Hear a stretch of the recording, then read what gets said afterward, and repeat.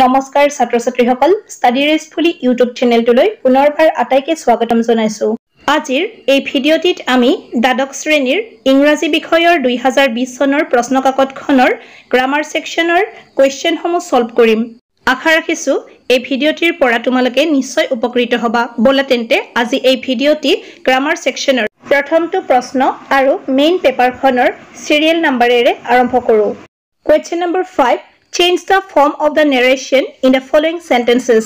Protitu narrationot 2 marks koi total 4 marks ase. Yat amak direct narrationot thoka sentence homu indirect loi aru indirect thoka homu direct loi holoni koribo dia hoise. Question number 5a Alexander said to Porus, "How do you desire to be treated?" He answered, "Like a king." A question to direct narrationot dia ase. যেহেতু ইয়াৰ প্ৰথম বাক্যটো এটা প্ৰশ্নসূচক বা প্ৰশ্ন বুজোৱা বাক্য আমি আলেকজান্ডাৰ সেইডৰ ঠাইত according to rule asked লিখিম ডাইৰেক্ট নেৰেশনৰ ইউ পাৰ্সোনেল প্ৰনাউনটো ইনডাইৰেক্ট লৈ হলনি কৰোতে বাক্যটোৰ লগত খাপ খোৱাকৈ হি লৈ হলনি হ'ব আকৌ ডিজায়াৰ শব্দটো পাষ্ট ফৰ্মলৈ হলনি হ'ব that is desired একেই প্ৰশ্নটোৰ দ্বিতীয় অংশটোলৈ আহিছো Your answer hobo he answered that he desired to be treated like a king. Moromor satro satri hokol eibar tumaloke bir question tuloi mon kora. Yat ami eta indirect narrationor baikko dekha paisu jak ami direct narrationoloi holoni korim.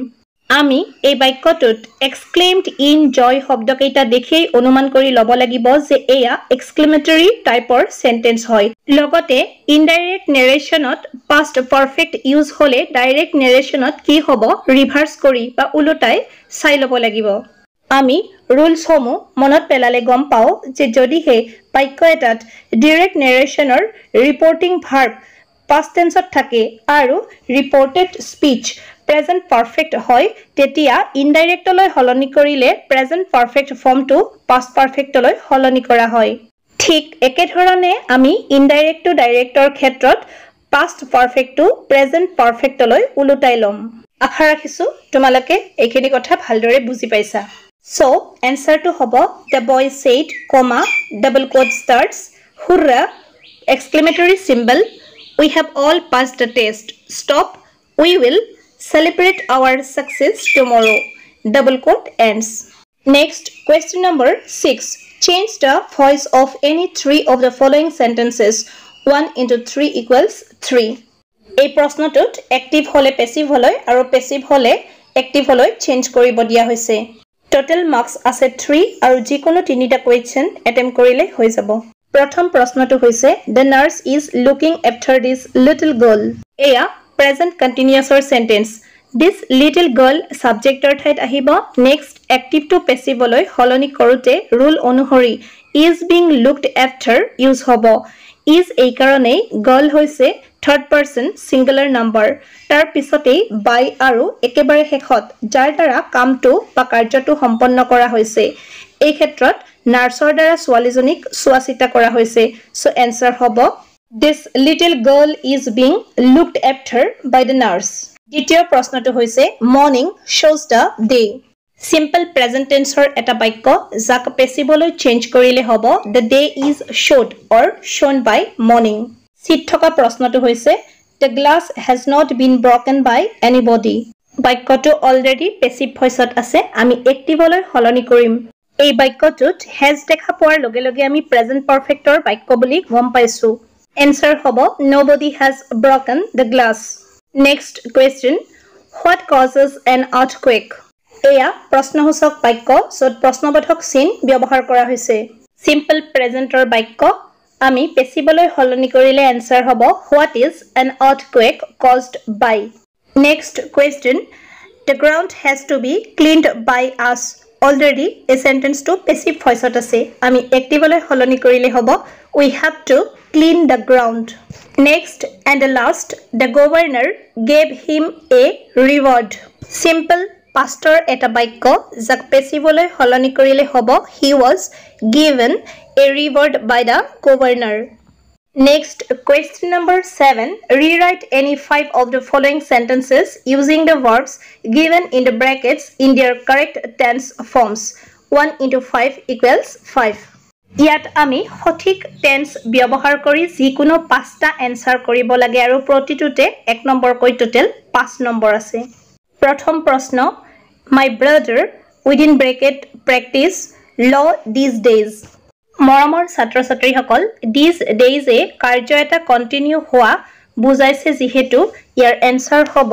my brother has been practicing law these days অৰ্থাৎ এয়া present continuous or sentence present continuous এ বৰ্তমানত যিকোনো কাম এটা চলি থকাটো বুজায় next question the patient within bracket die before the doctor reached মৰমৰ ছাত্ৰ ছাত্ৰীসকল past perfect tenseৰ ক্ষেত্ৰত যেতিয়া দুটা কাৰ্য অগাপিছাকৈ সম্পন্ন হয় তেতিয়া আমি আগতে ঘটা কাৰ্যটোৰ বাবে past perfect ব্যৱহাৰ কৰো আৰু পিছত ঘটা কাৰ্যটোৰ বাবে simple past ব্যৱহাৰ কৰো ডক্টৰ অহাৰ আগত ৰোগী ঢুকাল সো এনসাৰ হ'ব the patient had died before the doctor reached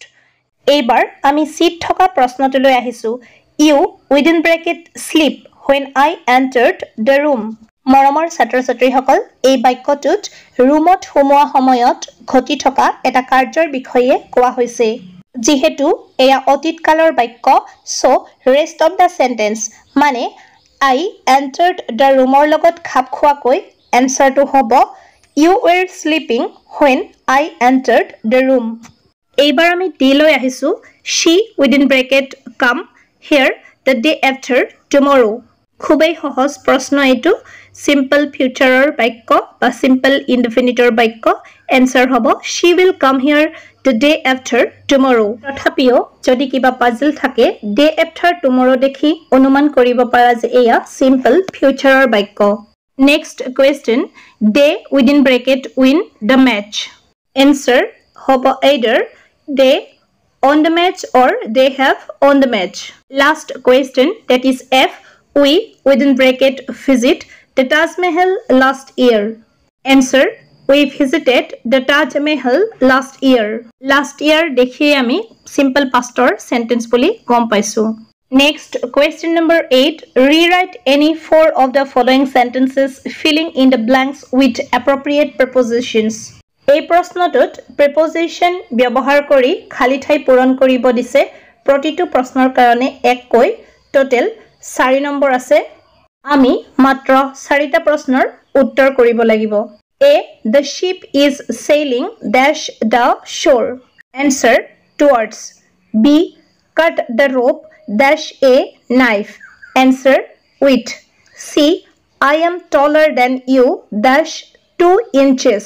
answer by D there was a bridge dash the river answer over E we depend dash you answer on F he begged dash help from me answer for Z I do not believe dash his honesty answer in question number 9 and the last question rewrite any four of the following sentences as directed নিৰ্দেশনা অনুসৰি যিকোনো 4টা প্ৰশ্নৰ উত্তৰ কৰিব লাগে প্ৰতিটো প্ৰশ্নতে এক কৈ টোটাল 4 নম্বৰ আছে 9a why waste time in this fruitless occupation মৰমৰ ছাত্ৰ ছাত্ৰীসকল এয়া এক প্ৰশ্নসূচক বাক্য যাক আমি এছাৰ্টিভলৈ সলনি কৰিম তোমালোকে এটা কথা মন দিবা যাতে আমি বাক্যটো চেঞ্জ কৰোতে ইয়াৰ অৰ্থ সলনি নহয় সো এনসাৰ হ'ব you should not waste time in fruitless occupation next B it is often difficult to speak the truth make it negative without changing the meaning মৰমৰ ছাত্ৰ ছাত্ৰীসকল আমি এই ক্ষেত্ৰত সাধাৰণতে ব্ৰেকেটত থকা কথাখিনিলৈ মন নিদি নট এটা বহুৱাই দি নেগেটিভলৈ সলনি কৰো কিন্তু হেয়া ভুল আমি বাক্যটো নেগেটিভলৈ সলনিও কৰিম আৰু মিনিংও চেঞ্জ নহব সো এনসাৰ হ'ব it is not always easy to speak the truth next one being ill he could not attend school make it a compound sentence answer as he was ill he could not attend school next one on seeing the lion he ran away make it a complex sentence as soon as he saw the lion he ran away Next number, the students who are good do their homework regularly. Make it a simple sentence. Answer, the good students do their homework regularly. Last question, that is 9F. Atul is the best boy in the class. Change it into positive degree. Answer, no other boy in the class is as good as Atul. মৰমৰ ছাত্ৰ-ছাত্ৰীসকল, যদিহে তোমালোকে degree of কম্পেৰিজনৰ বিষয়ে বিতংকৈ জানিবলৈ বিচৰা comment বক্সত comment কৰি জনাবা। ভিডিঅ'টি চাই উপকৃত হোৱা বুলি ভাবিলে লাইক, শেয়াৰ আৰু কমেন্টৰ লগতে চেনেলটো সাবস্ক্ৰাইব কৰিবলৈ নাপাহৰিবা। আজিলৈ সাইন আপ কৰিছো। Thank U for watching.